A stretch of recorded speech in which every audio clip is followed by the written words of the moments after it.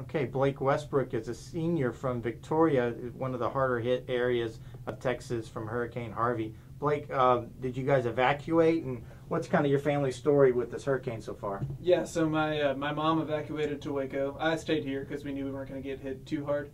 But my mom evacuated to Waco, which is where my brother goes to, or where he works. He works at Baylor. But my dad had to stay at his work, and so he had to ride it out. Thankfully, we were all, our house is okay. We had a couple of downed fences, a lot of trees down around us. We maybe lost a couple shingles, but all in all, it wasn't too bad. And my dad was fine out at his plant. They got a little bit of water.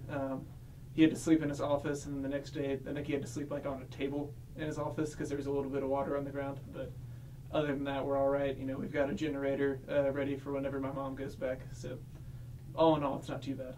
What has he said about the power of the storm coming through? Yeah, I've definitely heard. And we also have a friend who's a weatherman back in Victoria, and we've definitely heard about just the sheer power that.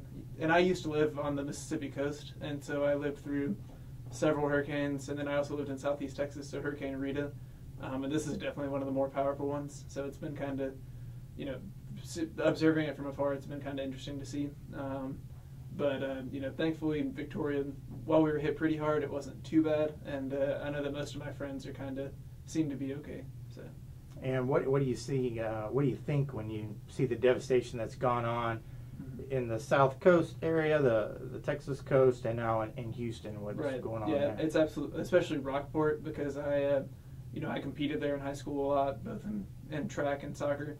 So it's crazy to see like the high school go through and the town in general go through the devastation it's gone through. So our thoughts and prayers are definitely still with them. And in the towns all around there. Like I know we have people from Refugio and Houston on the team, and so it's definitely kind of been crazy to see.